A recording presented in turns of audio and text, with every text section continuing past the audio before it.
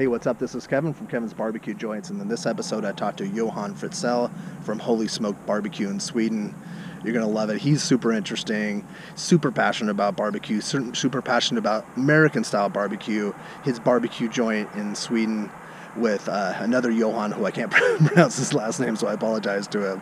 But they have a place. It's like a destination location, kind of like Salt Lick is in Austin or outside Austin in Driftwood. They serve meals on the weekends right now. Barbecue on the weekends are open from Good Friday for 6 months. But they have these amazing barbecue classes where they fly out barbecue personalities and barbecue pit masters from the United States. There's one coming up in July that's going to have Billy Durney and Pat Martin and Sam Jones and Wayne Mueller, and it's just killer, and I'm going to try to go to it so I can report back to you guys. But they've had Matt Pittman, Jess Pryles, Mo Kaysen, Myron Mixon, tons of guys have come out over the years. It's super interesting. I really think you'll like it. And if you like what you see, please subscribe. But enjoy this. I know you will. Good afternoon for you. I guess is it 4 o'clock right now for you? 4:30? It's 5 o'clock. 5 o'clock. All right. Well, GMT +1. Oh, gee. Well, thank you for making this work. You did better math than I did. It's 5 o'clock here. Okay. All right. Well, so how did you get your start? Were you in barbecue to begin with? No, I'm by no means a chef. I do enjoy. I cook, like as normal people do. Mm-hmm. But kind of get stuck in things. And barbecue just was one of the things it was very easy to get hooked up and stuck and most of all surprised by the fact that it's kind of a blind spot. We have a very long tradition of overnight cooks. We have a long tradition of smoking meats. We do grill. Everybody grills. There's a lot of meat and fire. But the combination of the smoke, the temperatures, the long cook times, for some reason, Sweden is the most Americanized country in the world. That's defined. Yeah, it that's is. What I've heard. We eat everything without any kind of criticism out of the U.S. hand. So for me, it was and still is a really big question mark why we haven't imported this kind of cooking or this kind of tradition yet. There's so many other stuff that we import or replicate here from the US, but for some reason this was, I don't know, too much work maybe. Yeah, I don't know, but this went from a backyard thing, total fascination over putting a pork butt in the bullet smoker at that time. Okay. And then opening it 12 hours later and just what's going on? Something pretty fascinating. Right? Nobody else has seen it either. So that was basically, I did this for a couple of years, here in the backyard, and then it just kind of, I don't know, came across some restaurant guy who's just well, why don't you supply us with this product? Oh, interesting. And that's how it's basically started, with some kind of cooking in the backyard for some other restaurants, and then along the way realizing that someone should really take care of this whole issue and just try to do something proper out of it. That's kind of how it started. And it's not more than, I think it's six years ago. Wow, it's that's very recent. Very recent. It's a very short. We have a very short tradition of American barbecue in Sweden. It's about 5 years old. That's so funny. It goes way back to 2011. Yeah, exactly.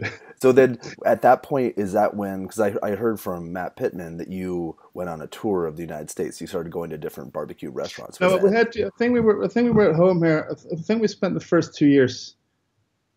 I can't remember now. There's happened a few things since then in this topic, but I think that we after the first year, because we couldn't get a brisket at that time. Really? It doesn't exist here. Oh, that's so interesting. Yeah, of course it does. The cow is still the cow, and the pig is the hog is the hog, but you're butchering things a completely different way. So. I think maybe that's about 5 years ago. We decided to do the first meat crusade. Okay. And flew and for some reason, as everybody else got this idea about Central Texas, that was supposed to be it. which I still to some point might think it is, but that's where we started this kind of meat crusades. So and came across Matt and came across a lot of other people, and then we spent about almost a month every year over there in some way eating meat. So you still do that? You go across the United States or just Texas? No, we've been not all over the place, but yeah. Do you go to the Carolinas at all, or do you go to? Yeah, absolutely. We did that last. We did that. We were there 2 years ago. We were there this spring. Okay. We were in Charleston again. So we did this tour. That was, I think, winter. It's about a year and a half ago when we drove from Washington D.C. down to Charleston through North and South Carolina, up to Atlanta, Georgia. Took left out to Alabama to have some chicken and white sauce. Headed north to Nashville. Went up to Kentucky to eat mutton. Headed left over to what's that? St. Louis and Kansas City. Kansas City. And down to Dallas, Austin, and then Oh wow. Oh, it's pretty good. Oh, that sounds so fantastic. The hashtag is like 15. People were kind of following for the first 40. I think we did 65 restaurants in 15 days. 65 restaurants in 15. Wow. Good job. I think it was very smart, but it was education. We learned a lot, and we met a lot of fantastic people. Yeah, that's also too. You guys don't have that tradition, that maybe camaraderie that you're bringing back to Sweden. That kind of brotherhood of barbecue. That was the first. That was for me. That was when we did this first. Sorry. That's okay. It's my son. He's at the supermarket with grandmother buying Christmas gifts. I really need to see what they're up to. 1 second. Okay, No, but the first. I mean, I think the biggest thing after this first meat trip to Austin, it was super cool. The fact that we've eaten the brisket, the beef short ribs, and just seen all those people and been to all those places, and there was a lot of boxes that was ticked during that first trip. But the biggest, I think the biggest thing for me when we kind of summarized the trip on the way back on the plane was that this whole community thing. And it was so open, totally open arms. There is basically no secrets in Central Texas. There's not so much of secrets. It's more like if you got it's 50-50 or 1 to 10. Salt and pepper. It's not that much. There's not so much fuss about it. But it was a really big thing for us because we were complete rookies at that time. Still are, but kind of on a higher level. But we had really no clue about anything. And the way that we were welcomed was completely unique and very. That was my biggest. That was the biggest reward during that trip. And has also been for us a very important thing, because you should know, it sounds completely ridiculous for you, but I'd say that 9 out of 10 or 10 out of 10, they don't have a clue what they're gonna eat when they come to see us. They've never had this before. They've never eaten. Fascinating. I heard about that from Matt too, and I was fascinated. And also, I think it comes from the way that many barbecue restaurants are built, because at the normal restaurant, then you have, there is a door. And there's the kitchen, and it's a no entry zone. And there's so many. There are so many barbecue joints where the pits are almost inside the restaurant.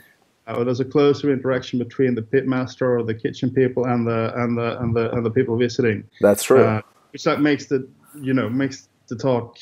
people talk with each other. I think that's. When we built the restaurant, we did put the pit in the very middle, out in the public space where people are sitting to eat. That's where for that interaction, and it's really lives or lived at the time. Now we built a separate smokehouse, but it's still totally open and available for people to come and have a look. See, and there is fantastic. something happens with people when you open a smoker and there's 25 briskets or 500 pounds of short ribs or whatever. Something happens to people when they see this.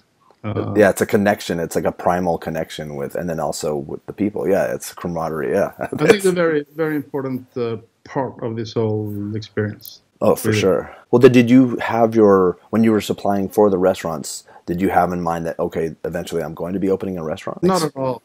No. Absolutely. I'm not a restaurateur. Why should I do that? I'm not a restaurateur. I don't know nothing about that. The thing, it unfolded at some point we moved, like, we put this, like, we put 2 containers in one of my friend's backyard. That was basically that's how it started. And we were supposed to have this, like, super small scale production there of this smoked meats, and do some kind of events and catering. That was the whole plan. Okay. But then it got kind of cozy, and you're there all the time since it takes forever. So I was always sitting there. People started to say, well, you should have a restaurant. And no way, we're not going to have a restaurant. But okay, but at least you should sell meat by the pound. Well, okay, yeah, maybe. Okay.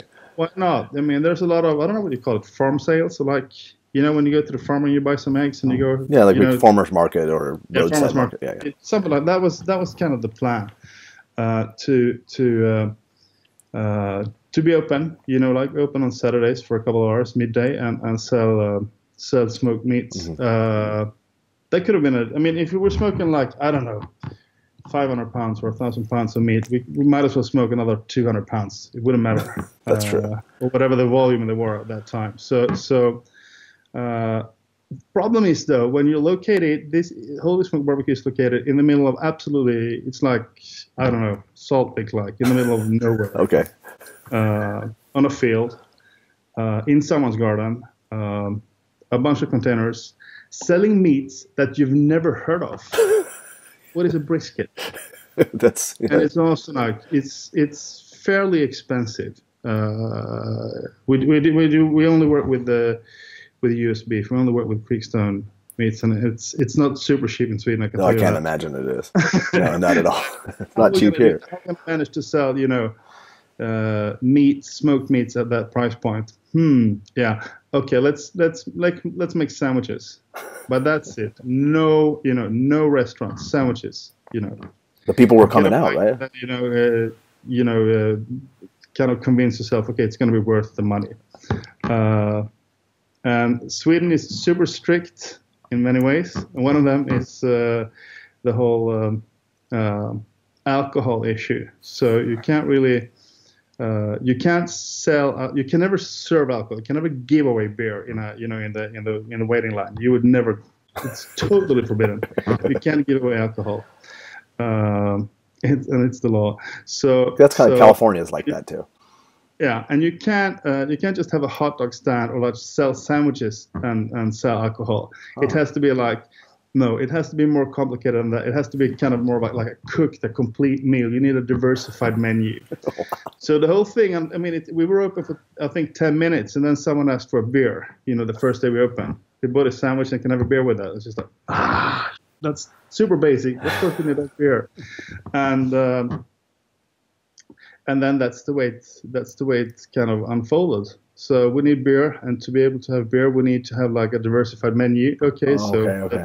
Let's do that. So that was kind of, it wasn't meant to be at all. Interesting. And that's the way how it became a restaurant. And what were your hours at the beginning?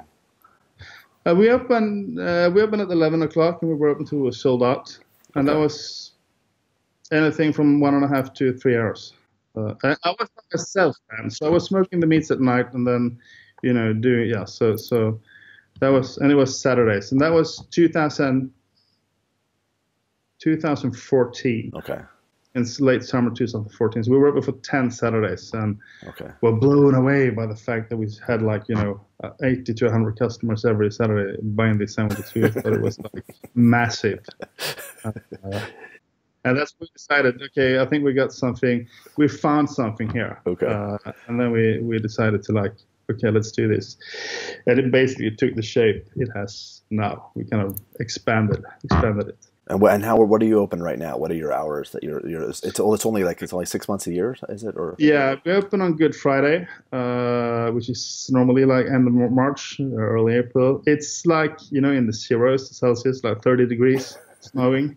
That's the way it is when we open.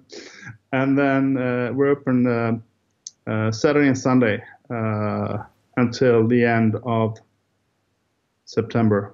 And then during summer, from mid-June till late August, we open Fridays as well. Okay. And then what right now are you planning? You're planning for Good Friday next year right now, or that kind of what you're doing? We're not that far yet, but that's kind of right now we're planning for the cooking classes. That's what they're released later this week. That's also one of the things we do, because we think that we need to. Yeah, I want to hear about that. That's exciting and it's interesting. I don't think a lot of people. It's a cool thing. We're selling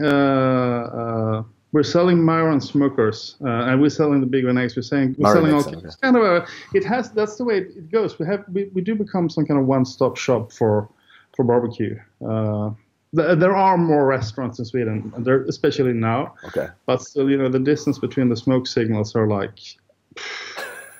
The closest one is like 1.5 hours away, 2 hours. Okay, that's a good distance. And there's maybe 10, 15 in total in this super tiny country we live in. But that's one of the things we do to kind of like, spread the gospel. Invite American pitmasters to come here and educate. And they're pretty intense. So this started in 2015 or 2016? It started in 2015. 2015, the first one. And they come out and it's an all-day event, right? Yeah, it commences somewhere like 9 o'clock in the morning. Okay. And then it continues for like, 12, 14 hours. That's so killer. All the States. We might as well squeeze all the info we can out of them.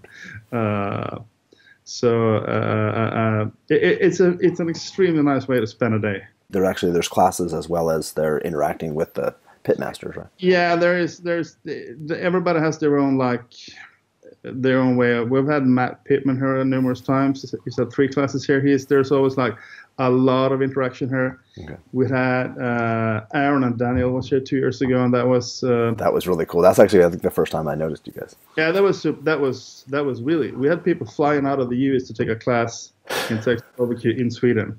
That was really cool. No, but and then that day there was not that much interaction at all, because it was like Aaron and Daniel talking the talk about, and Braun was here as well. Which makes sense. It's extremely that differs a lot. Mm-hmm. That differs a lot. And then you've had Mo Kaysen, Jess Prowls, right? Mo's been here, Jess been here, Myron's been here. We got today we're releasing tickets to this super cool event where Billy Journey, who was here from Hometown last year, is going to come with. Is coming back, and this time he's coming with Wayne Miller, Sam Jones, and Pat Martin. Wow, Sam Jones right here. That's cool. I guess you're coming then as well. What's that? You're coming then as well. Oh, yeah. Well, I would love to. I'd be honored to come to any of your events. Yeah.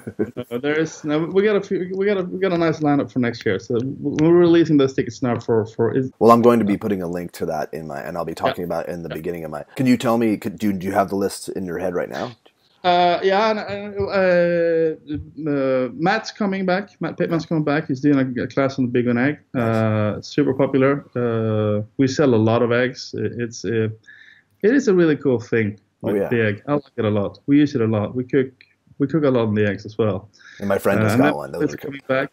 Billy Durney's coming back, and he's bringing, as I told you, like Wayne Miller, Pat Martin, and Sam Jones. The 4 of them are coming together. Oh, that's such a cool. It's going to be this. It's going to be crazy. With Pat Martin too. That's awesome. That's really cool. So there's going to be a thing. There's one beef day, and which like turns into the pork, the whole hog day. So that's going to be cool. We got a few more things lined up. Okay. So that will be released like within a few days. And then there's also some really good Swedish chefs, which is going to do some stuff here as well. And then are you finding, because like you said that there's maybe a handful, like 10 barbecue joints in all of Sweden right now? Is it? Do you feel like it's starting to, the momentum is getting there? People are starting to guess experience it more and maybe are interested in more. Absolutely. That's the way. But then there's so much, and it's also like everybody does it their own way. Everybody has their own, like, I don't know if we have developed like a Swedish style of barbecue yet. I don't think so. Like, but everybody has their own way of doing things, depending on how much time and money they want to spend on like doing this. I'm extremely stubborn. That's one of my best and worst like things with me. But What do you guys on when you guys are open as a restaurant? What are you serving? We're serving brisket, of course. Brisket, short ribs. We do sell short ribs, a lot of short ribs. It's the shuck short ribs, the shorter ones. Okay. Oh, yeah, gotcha. They make a perfect serving. Like there's like 4 bones in one rack, so they make a perfect like one person service. Yeah, I agree completely. Always pork ribs. There's always some kind of bigger cut. If it's like a shop beef or a pulled pork, there's some kind of sandwich meat. There is always chicken, and then there's like the normal staples like sidewise the sides. Yeah. Sausages, of course. Do you guys make your own sausage? Have you done that yet? We used to do. Up until I'd say 6 months ago, because now you can actually buy them like in supermarkets all over Sweden. So we do make them, but we do make them in a factory. We don't make them like in the physical building we're at, but it's still the same sausage. So your guys' sausage is sold in supermarkets? Yeah. Oh wow, that's cool. I didn't know about that. No, that's that and some pork. We implemented like US what's it called, butcher scheme, like the way you butcher meat. Normal, the way we used to butcher, the way we still, the vast majority of ribs are cut in a very poor way here in Sweden. The belly is super sacred, when you eat bacon. So we cut them out really, really tight on the rib cage. So there's basically just the meat that's between the bones. Super sad, and we. There's a shame. We won the biggest plants in Sweden. So they've implemented basically a traditional St. Louis cat rib, which is also like in the supermarkets. Sweden. How cool is that? Who would ever thought that you would be doing this? Like that would. But this whole thing is completely like it's like a joke. It's really happening. But I think it's the thing. It's not that we invented anything, or we're interpreting this thing really, and some things are like converted or adapted to what works here, but most of it is like a straight,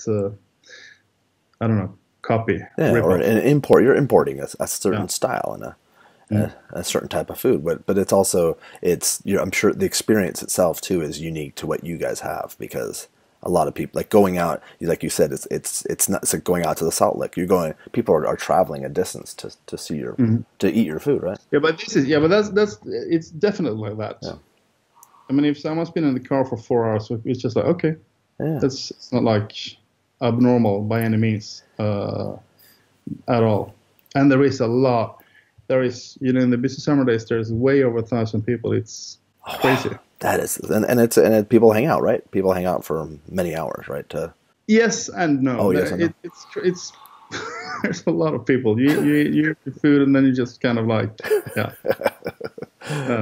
you're kind of done. But I guess you spend an average, I'd say, maybe 2 hours. Oh, that's cool. I guess that's like a normal visit to a barbecue place in Texas or Carolinas or. Yeah. But it's interesting too. Like a lot of people have come from not having a background in barbecue in the United States, and then they're shocked that they have a barbecue joint and that they have the popularity. So it's kind of a similar experience that you have in Sweden, but it's in Sweden. There is.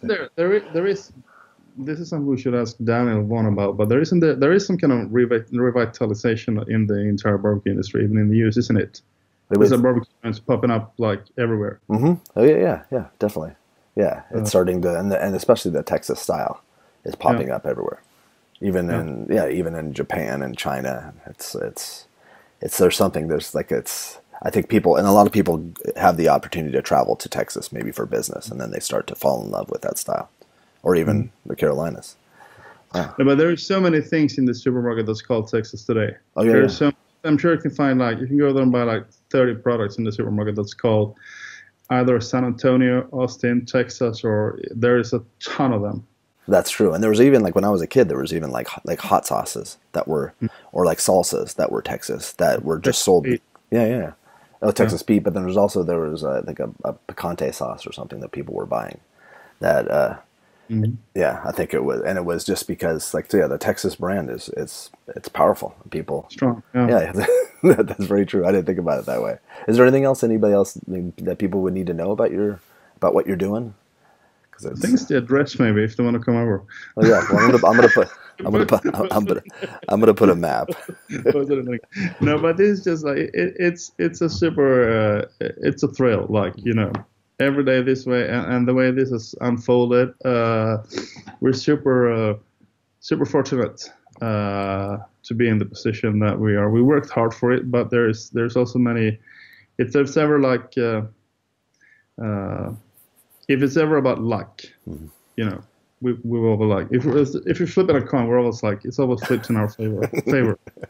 That's great. How many people are in your classes usually? Like how many seats? Between 40 and 60. How quickly do they sell out? Does it sell out? Depending, anything from like same night till not selling out at all. Oh, okay. Depending on but most of them do, depending on how much we depending also on what topic it is. Depending on what people are and how much, because we need to know that we are still in Sweden. We are very, very, very, very far away from the American barbecue circuit. If you go on the street today and ask someone about it says Sam Jones, your T-shirt there, I mean, they wouldn't. Is it a jazz musician? That's what they would say. You know? Like, they would have no clue. I'm teaching them, educating them. That's good. I'm trying to do that too. I'm trying to I just love the barbecue world so much, and I love the people, and this is kind of like my way to connect with someone like you, as well as my opportunity to share what you do and what everyone else does. That's kind of what I love to do. So I appreciate you taking the time. Definitely. Sorry, it took 4 months to get here. That's okay. That's fine. Hey, I'm patient. It's like a slow cook, a 4-month cook. Yeah, exactly. So how come? Yeah, this is maybe an off-topic question, but how did you start this? How come that you started to do this? Well, I used to go to North Carolina a lot for business. Okay. I was in the furniture industry. Okay. So I would go there, and I started to eat. I ate like a Lexington barbecue and a bunch of different like little small barbecue joints that were along the way. I fell in love with it in that sense. And then one of my friends sent me a Gates barbecue in a cooler, like in an igloo cooler with dry ice. Gates from Kansas City, and then I realized that I had in California. We have a culture of covering everything with sauce, and there was no Texas barbecue, no Texas style barbecue, and so I fell in love with it, and I started to do I created whenever I get into something like research wise, I created a barbecue joint search engine with about 3,500 barbecue joints. And I'm relaunching that, but I created a barbecue joint search engine, then I created a blog, and then I started to become friends with different people in the barbecue industry. And then I went to Texas for 9 months and worked at a barbecue joint. Okay, but that's the thing. When you get it's the same. When you get this momentum, who else can do this videos now? Nobody. I mean, it's your thing. It's my. But really. Oh, that's cool. Thank you. Everybody else has been there, of course. You know, I don't think you're not getting turned down that often, really. When you ask someone, no. No, that's cool when you're fortunate to like find something to just as we've done. It's more. I mean, someone else could have done this. That's true. I often wonder why. I think also it's the aspect that I have a fantastic like companion, our business partner, who's a super skilled chef, which is what we need. But there are so many things that the fact that I'm not a trained chef, you do things like, in a certain way that a trained chef would never do. And at some points it's like super, super stupid. It gets really, really bad. But at so many other times it gets like really, really, really, really fantastic just because you think, as a trained. You would never open a restaurant in Sweden who would like after 3 hours have run out of meat.